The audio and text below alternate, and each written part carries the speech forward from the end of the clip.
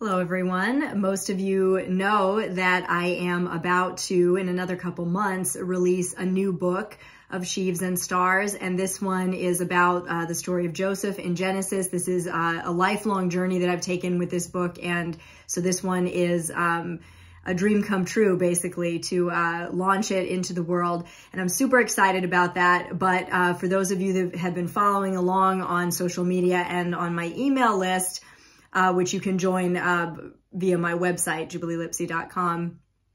You will know that right now I'm working on the cover art for the new book and waiting on formatting to update. And so I've kind of been amusing myself and encouraging myself by looking back at some of my other books, just to keep busy and keep in the zone. It's one of the blessings that I didn't expect to get out of this, is that when you're finished with a great project like this series that I did, you know, when God is on something that you're doing and he is helping you with it, there's things he wants to teach you. You're not just giving it away to others. And so it's been a great joy to look back at these books and relearn things and see things I didn't see before. And I'm hoping that those of you who have read the My Brother the King books can do that as well.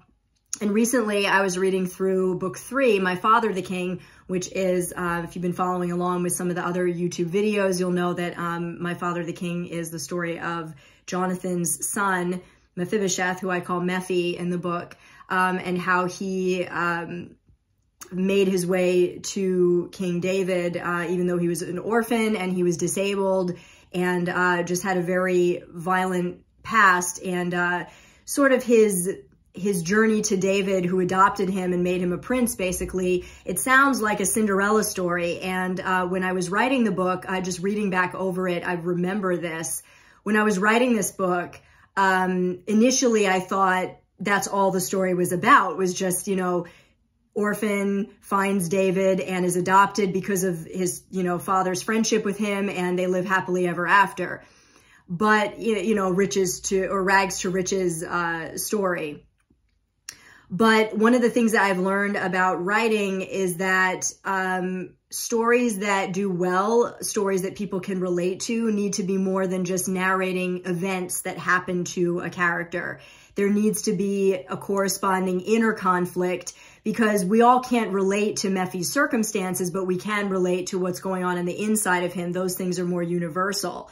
And so when I was studying the story back before I had written the novel, I realized that the real story was happening on the inside of him. And the real story was Mephi learning to shake off the expectations of his past and the shame of his past, and realize that he wasn't expected to carry the curse of King Saul. He wasn't expected to be his father Jonathan. He wasn't expected to be David, the big hero of Israel. But he needed to figure out how to be his own person before God. What did God require of him?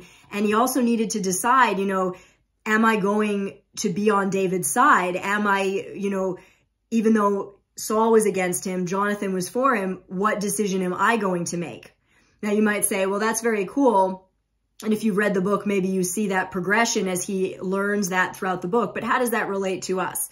Well, there are many things that relate to us throughout the story of Mephibosheth, one of which being that David is a type of Christ in that story, because Christ laid aside his royal robes and lifted us out of the ash heap, basically, and into what we couldn't give ourselves, which was the position that he purchased for us at his side.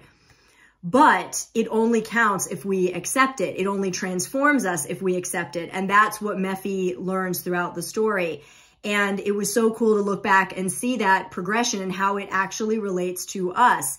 Mephi learns throughout My Father the King that just because David decided to make him a prince, just because David poured out mercy on him and kindness on him, didn't really change Mephi's past, and it didn't really change the inside of Mephi. It didn't transform him. He had to decide, am I going to walk out what it is to be David's son? Is he just David, the nice king that gave me riches and lifted me out of poverty? And is he just the nice king that my father was friends with? Or is he my father, the king? And that decision is what, like the hesitancy that Mephi deals with before making that decision is what opens him up to a lot of trouble and opens the door to a lot of deception and the demons of the past coming in to try to deceive him and get him off course. It's only when he makes the deliberate decision, I am going to accept a relationship with David, which a relationship takes two people. I'm going to accept what David did for me and I'm going to be his son, that everything changes for Mephi and he's able to let go of the past. That is very, very crucial for us as Christians. Salvation is not just about us saying, gee, thanks God for saving me. That way I don't have to go to hell. I will just go to heaven one day. It's about our response now. He saved us not so that we could continue just living unto ourselves, being tossed this way and that way and pulled by all the winds and waves of culture. We were meant to make a deliberate decision for Christ. Is he just the random savior that you don't really know that just saved you from hell and you're going to meet him one day? Or is he your Father, the King, today? Because Jesus brought us into relationship with the Father God, the ultimate King. Is he your King every day? Have you made the deliberate decision that you're going to walk out your royalty that Jesus purchased for you? Are you actually going to allow it to change your life?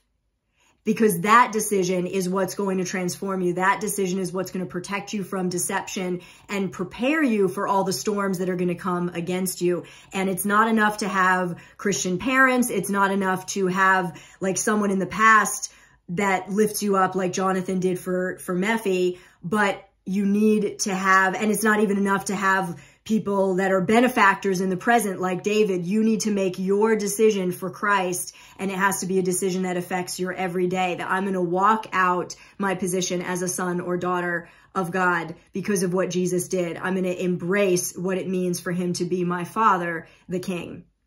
And so I know this seems random, but I'm still discovering all of this stuff from my books. And this is why I write this stuff, because it's something that continually teaches me, and I hope that you've been learning from it too. I can't wait to share with you what I've learned from studying the story of Joseph, and that should be releasing in July. So keep your eyes open for information on that. And I hope that you have made a deliberate decision to follow your Father, the King.